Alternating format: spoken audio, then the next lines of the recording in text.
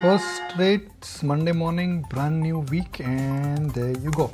The first rates, 122 points higher for the Nifty. So we are now at 25,000 almost, like 40 points more, and you will be at 25,000. Quarter of a century. Yeah, unimaginable, isn't it?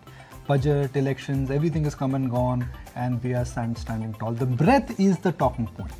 Once again, 1:8 advance decline ratio, or 8:1 if I count in terms of advance versus decline. Now let's start addressing the newsmakers. Lots of newsmakers, largely number dominated. Banks, ICICI Bank, IndusInd Bank, Bandhan Bank, the three banks. ICICI Bank numbers have been steady and consistent and enjoying a premium. IndusInd Bank numbers were not that great, but yet it is holding on smartly. Bandhan Bank, look, nobody was expecting anything, but I think it's work in progress. It's a stock which has underperformed, but after the change of guard, will it continue to come up?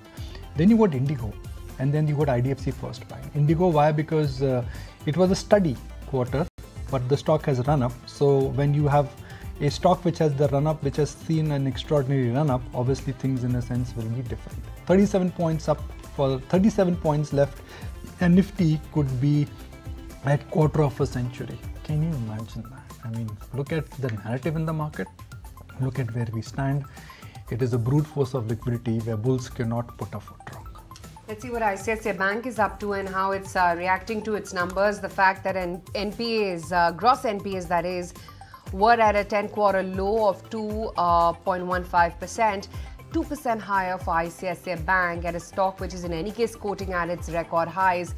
1228 on ICICI Bank as we speak right now. Ultratech, the big newsmaker over the weekend, they're looking to acquire that near about 33% stake at 390 rupees per share in India Cements. Both those stocks holding up in the green as we speak. NTPC as well came out with its numbers. The average tariff have come in of an uptick of about 3.3%.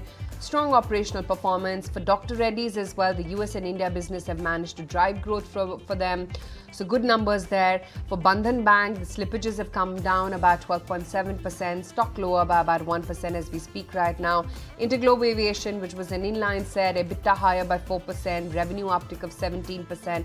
That stock sharply in the red actually, 3.25% lower as we speak right now. There's REC also, by the way, which came out with its numbers. The NI has seen an uptick of 31.5%. The NPA ratio as well has seen a bit of an improvement on a sequential basis. MCX2, and this was, remember, a high flyer all through last week, came out with its numbers. Revenue uptick of 29.5%, EBITDA higher by 30%. Although a miss for IndusInd Bank, the earnings are below what the street was anticipating. For Power Grid, for IDFC's First, Spandana Spurti, Finolex as well, like we highlighted earlier, and SBI Cards too, wherein the asset quality has seen a bit of a deterioration and the profits as well have come in lower, 10.25% on a sequential basis. Very quickly then, the big movers from Friday, and it was a big move on Shriram Finance, on a Divi's Lab, Cipla reacting to its numbers. So let's see whether the the positive tilt on pharma is maintained or not. Looks a little bit tempered right now. Divi's though holding up in the green as we speak right now. But Kunal, what's it looking like? 50 points away from the Nifty. What stocks are you spotting? Yeah, I think it's a good start again. Just about from where we left off on Friday. This is a very good handover as well as a continuation move for the indices. In terms of the opening trade, so now I think with slow of the sectors looking attractive, I would probably believe financial services also would make a strong comeback. So I think from that pocket, Bajaj Finance is something which I would highlight at current levels. The stock is on the verge of a breakout of its 50-day moving average and could potentially break past about the 200 DMA as well.